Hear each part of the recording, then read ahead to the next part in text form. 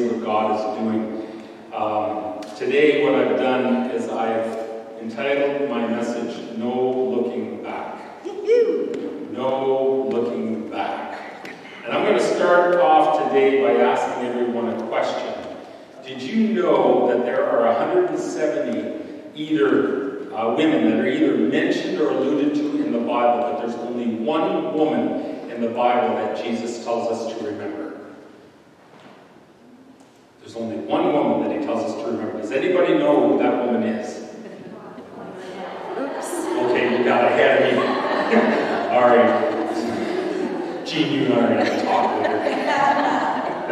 God bless you, Gene. So, yes, it's Lot's wife. And it's the second shortest verse in the Bible. Does anyone know what the shortest verse in the Bible is? He wept. He wept. Yes, Jesus wept. So, that's a little bit of Bible trivia for you to start off the day. But now what we're going to do is I want to move into Luke 17, verses 20 to 23. So if you have your Bibles, turn to Luke chapter 17, verses 20 to 23. And I'm going to be reading this from the New Living Translation. Okay?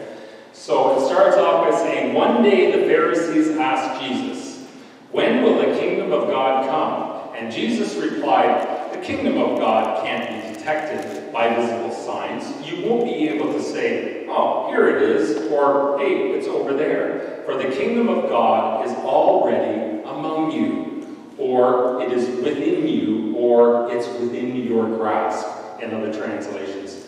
Then he said to his disciples, now note that he's talking to two different types of people here. First he was talking to the Pharisees, now he's talking to his disciples. Who were the disciples? Disciples were believers. Okay? So he says, the time is coming when you will long to see the day when the Son of Man returns, but you won't see it. People will tell you, hey, look over there.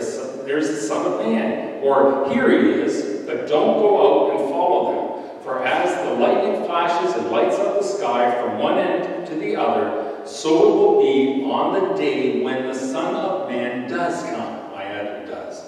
But first, the Son of Man must suffer terribly and be rejected by this generation.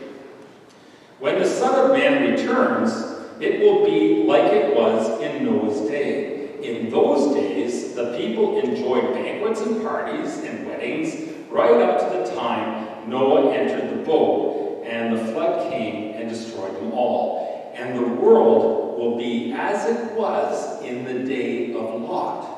People went about their daily business, eating and drinking, buying and selling, farming and building, until the morning Lot left Sodom. Then fire and burning sulfur rained down from heaven and destroyed them all. Yes, it will be business as usual, right up to the day when the Son of Man is revealed. On that day, a person out on the deck of a roof must not go down into the house to pack. A person out in the field must not return. Remember what happened to Lot's wife. If you cling to your life, you will lose it. And if you let your life go, you will save it. That night, two people will be asleep in one bed. One will be taken, the other left. Two women will be grinding their flour together at the mill. The one will be taken, and the other will be left. Okay, that's a lot of stuff. So, let's unpack this. Jesus said in verse 32, remember Lot's wife. Now, why Lot's wife? Why not Mary? Why not Jesus' mother Mary? I mean, she was a noble woman. She was chosen to be the mother of the Son of God. All right? But he didn't choose her. He didn't say, remember Mary. He didn't say, remember Mary Magdalene. Mary Magdalene was a very outstanding woman as well. I mean, she repented and she moved forward in the blessings of God, and she had great faith. But he didn't say her. And why not Eve? Well, you know, Eve, we've been blaming Eve for everything, you know, since the beginning of time, all right? But he didn't mention her. He said, no, he said, remember Lot's wife. The only thing that we know about Lot's wife is in Genesis 19:26, and it says, "But Lot's wife looked back and became a pillar of salt." Do you know, Lot's wife doesn't even have a name. I mean, she did, but we don't even know it. All right, it wasn't even mentioned. It just mentions her as Lot's wife. She looked back and became a pillar of salt. When we think of Sodom and Gomorrah, what sin do we associate it with? It's usually sexual sin, right? However, in Ezekiel 16:49, it says, who was actually comparing Jerusalem to Samaria and Sodom, and was saying Jerusalem was actually much worse because of their sin. Did anybody ever pick that up? I didn't until I was studying this. That Jerusalem was actually much worse than Sodom and Gomorrah. I think for the most part, we always thought that Sodom and Gomorrah was probably the worst place on earth, right? But that's according to this, according to Ezekiel, no. God was much more upset with Jerusalem than he was even of Sodom and Gomorrah. If you're not sure about that, read Ezekiel chapter 16. It's very interesting. And so what it says in 16, it says, Sodom's sins were pride, gluttony, and laziness, while the poor and needy suffered outside the door. That's what was mentioned. It mentions a little bit more about that, but that's primarily what Ezekiel was mentioning in comparison to Jerusalem. All right? And a side note, I want to thank Linda and Peggy for stepping up to the plate and for actually looking after the food donations to the food bank and City Gate Church for donating to it, because that's the kind of church that we want to be. Amen? We want to be a church of action. It matters to God. It matters to God what we do. It matters to God how our actions matter to Him. We are blessed to be a blessing. I think it was Linda that coined that. At least I don't know where she got it from, but I always give Linda the credit. So we are blessed to be a blessing. We are called to be the light in the midst of a broken world. That's what we're called to do. So back to Lot's wife. In Genesis 19:17, it says, when they were safely out of the city, one of the angels ordered, run for your lives and don't look back. Say, don't look back. Don't look back. Or stop anywhere in the valley except to the mount. Go in the valley, escape to the mountains, or you will be swept away. The angel was saying, listen, things are going to get intense around here, okay? Things are going to get really, really bad. Everything that you once knew is going to be burned up. Everything you once knew is going to be burned up, but don't look back when it happens. But Lot's wife, she looked back. And she became a pillar of salt because she was torn between what God was taking her to and what she was leaving. Okay?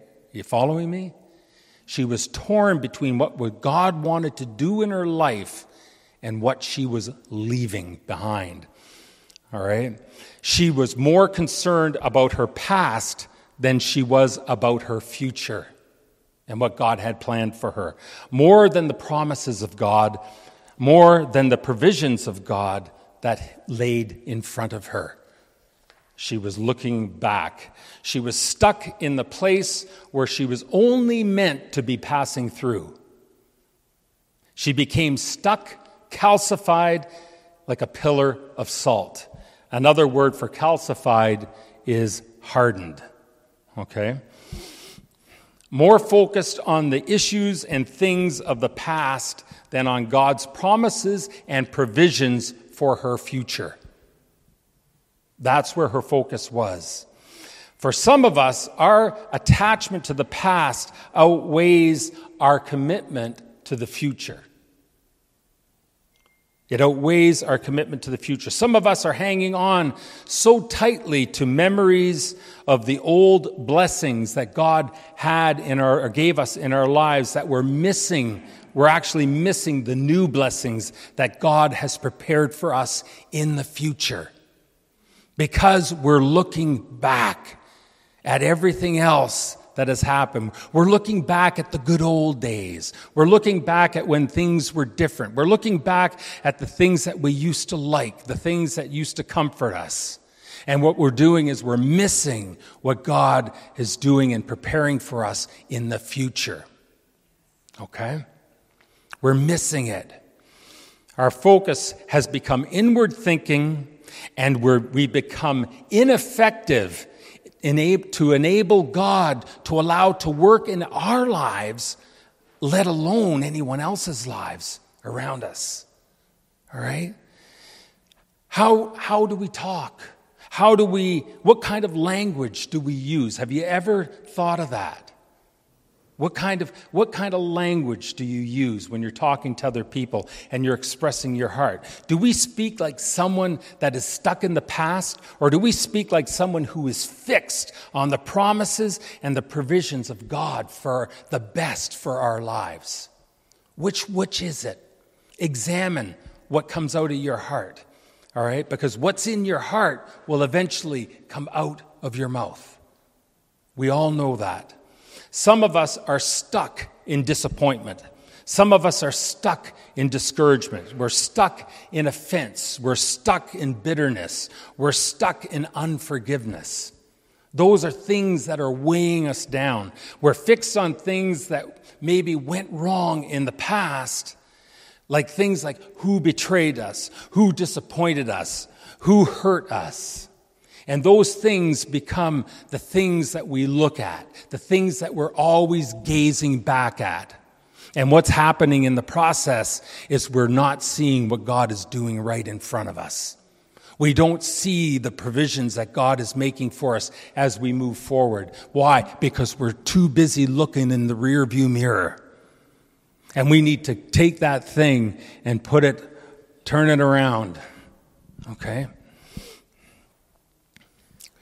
Fixed on something that we're not meant to face, and fixed on something that we were meant to face and deal with, and surrender it to God, and then move on.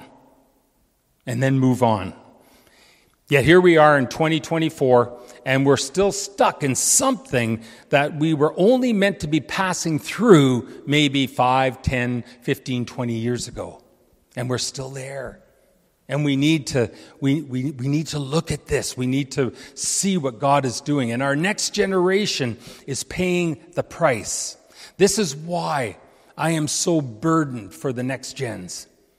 All right? It's for this reason. It's because they desperately need to know and understand this. We need to start showing our next generations how to move forward. Amen? We need to do this. We need to model this. You know, the next generations, our children, our children's children, our grandchildren, in other words, how to trust in God, how to surrender to God. We need to show them this, and especially, not just when things are bad, but especially when things are bad in our life. They need to know how to handle situations, and we show them by our actions. We show them by our faith. We show them where our trust is in God. If we can't do it, how can we expect our next generation to do it? We need to be able to do it first. We need to be able to lead the way. And I want to speak a word over the next generation right now. I want to speak this out. I declare and I decree that you will be better than us, that our ceiling will be your floor, because I believe that God is going to do something, that He's going to quicken and release a greater revelation to the next generation and a divine purpose for your lives. He's going to release this to you. You are going to move mountains. You are going to set the captives free. You're going to see signs and wonders, and you're going to see healings, and you're going to see growth in the church exponentially. And I speak this over the next generation right now, every one of you. This is what God has planned for your life if you are looking forward and trusting Him for what He's going to do in your life. All to the praise and the glory of God. Amen? Do you receive this? Next gens, do you receive it? I hope so. Listen to this. The angel of the Lord warned Lot's family, don't look back at what I am burning down. Don't look at what I am finished with. Don't look back at the things that I am delivering you from. Don't look back at those things. They're not worth it. They're done. They're finished. They're in your past. Look forward to the future. But Lot's wife, she looked back, and she became a pillar of salt, and she became calcified and stuck in that place she was only meant to be passing through. What a sad story. What a sad story. I don't want that to be my story. I don't want to be a pillar of salt. I don't want to be calcified and hardened so much that God cannot use me. I want to be open to what God is doing, and I want to be looking forward. But I want Him to be the one who is stepping in front of me, the one who is leading me on, the one who is guiding me and showing me where my steps should be. You see, God is desperately trying to move us. He's trying to move us from where we were, maybe are, to where it is that He wants us to be. Why? Because He has a better plan for our lives. He has blessings for us. He wants to open things up for us, but we need to be obedient and we need to be surrendered to Him before He's going to do that. And what that looks like in your life and in my life is going to be different. But whatever it is that God is telling you, whatever it is that He's saying to you, be open to that and be obedient and listen. And just move forward in that, and the blessings will come. He's trying to move us from our old ways to His new ways, from our past to our future, from our old ways of thinking to His new ways of thinking. I'm telling you, church, listen, we got to deal with our old ways of thinking. We have to. If we don't, we're going to be stuck there. We're going to be stuck and calcified. And that's not a life for a Christian. That is not what God created us to be. He created us to be free and to be moving forward in everything that He has for us. Philippians 3, verses 13 to 14 says, "No, dear brothers and sisters, I have not achieved it. But I focus on this one thing." This is the one thing that Paul focuses on. "Forgetting the past and looking forward to what lies ahead." What lies ahead. Press on to reach the end of the race and receive the heavenly prize for which God, through Jesus Christ, is calling us. You see, we need to be a church with conviction. We need to be a people of conviction, godly conviction. We need to be a church that refuses to be stuck in wherever it is and whatever it is that's sticking us. All right? We need to refuse to do that and to be there. And yes, I understand that we've all had challenges in our lives. We all have. None of us are exempt. I know that there has been trauma in our lives. I know that there has been bitterness and unforgiveness. Each and every one of us have been there. I know that there's offenses and there is disappointment. We've all felt that, every one of us. There's been discouragement and there's been disillusionment. I don't deny any of those things. We all have had those and had to deal with them. I get it. And this doesn't mean that we pretend that these things didn't happen. That's not what I'm asking you to do. All right? What I'm saying here is that there's a life beyond your past. There is a life beyond your circumstances and things that have happened to you, all right? Your history does not define who you are, all right? And it doesn't define your destiny, the destiny that God has for you. How much do we really, really want Jesus in our life? How much are we yearning for him and want him in our lives and to work through our lives? Who is our hope if it's not Jesus? Amen? How much do we value our relationship with God over the worldly things and concerns? Okay? Worldly things can be anything that takes our primary focus away from God. It's what we dwell on. It's what consumes us day in, day out. And sometimes it's the reason why we can't sleep at night. All right? Those are worldly concerns. Our world is shifting, and the shaking is happening. God is shifting and shaking things everywhere. This world is different today than what it's ever been. All right? And it's moving forward quicker and quicker. All right?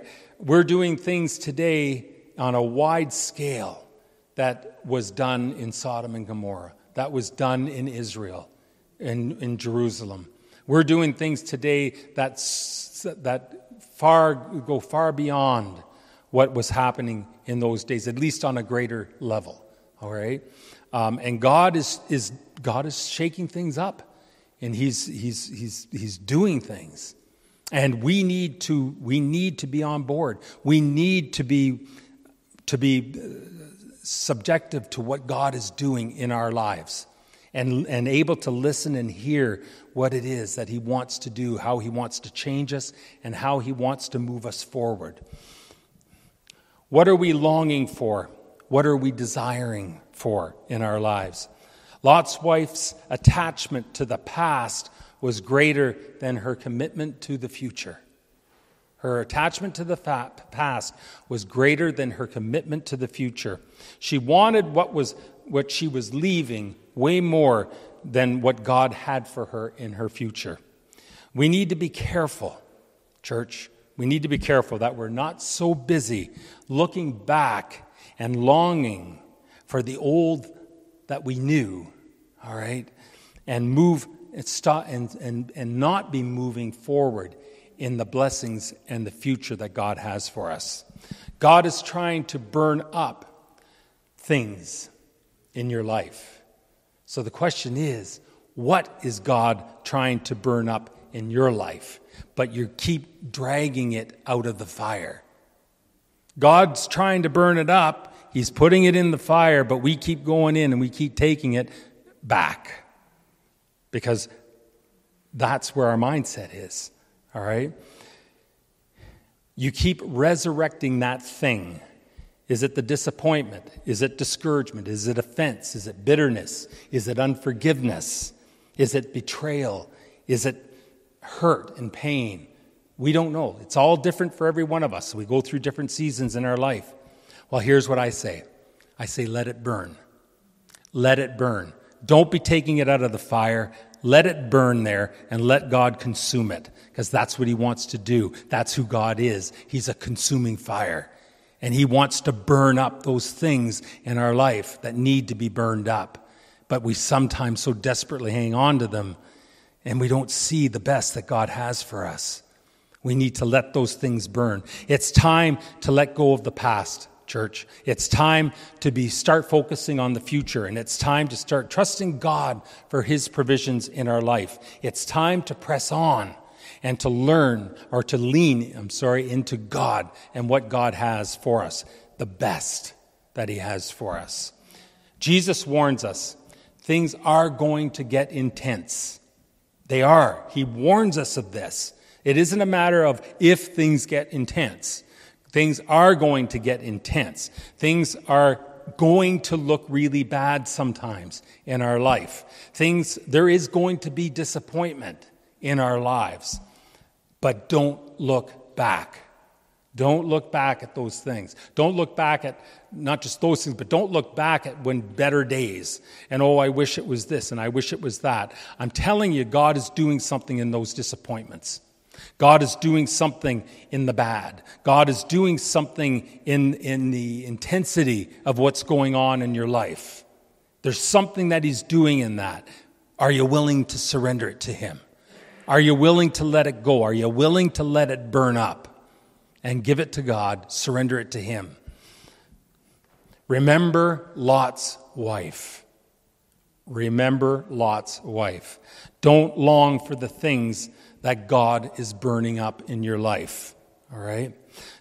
Trust that God is making room for something new for you, because he is. He's got better for you. He has a destiny for you that he wants to move you into. Trust that God is making room for that something new in your life. Fire promotes new growth. We all know that. This is why people that work with,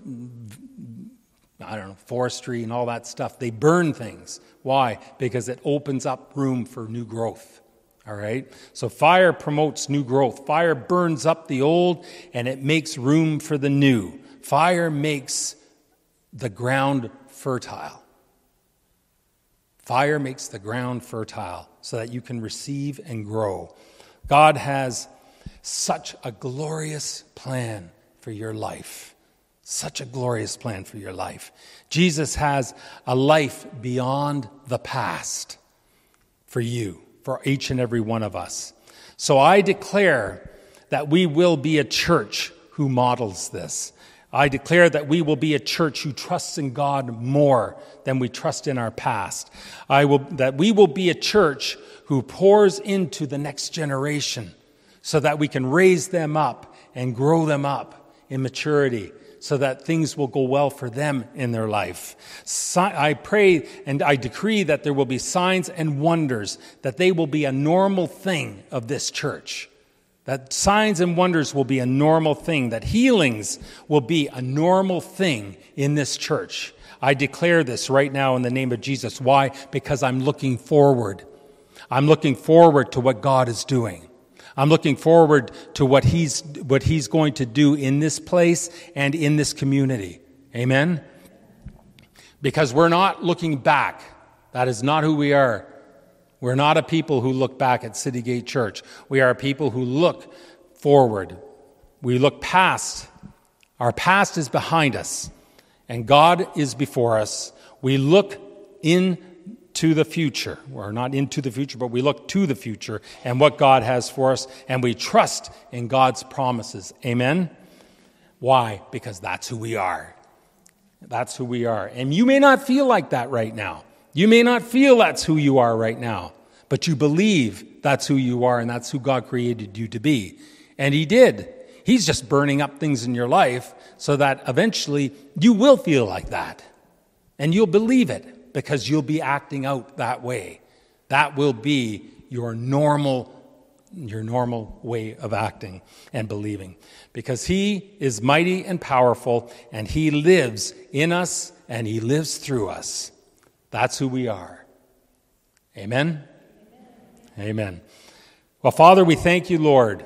We thank you, Father, that you are way bigger than our problems. You are way bigger than our past. You're way bigger than the things that consume us. Lord, you are an amazing God, and you want the best for us. Father, I pray a blessing over each and every one listening to this word today. And I pray that it goes deep. And I pray, Father, that you will start to move in a mighty way in their lives. And Father, that they will start to catch this revelation, Lord, that they'll just give them the ability, Lord, to surrender everything to you. And Father, that you might have your way in their lives, Lord, that you might be able to open their heart and their eyes and their spirit, Lord, to the amazing destiny that you have for them, Lord. Father, we don't see it now, but Lord, we trust in you for it.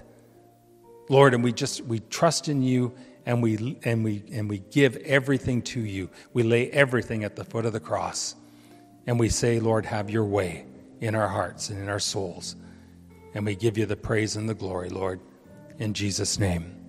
Amen.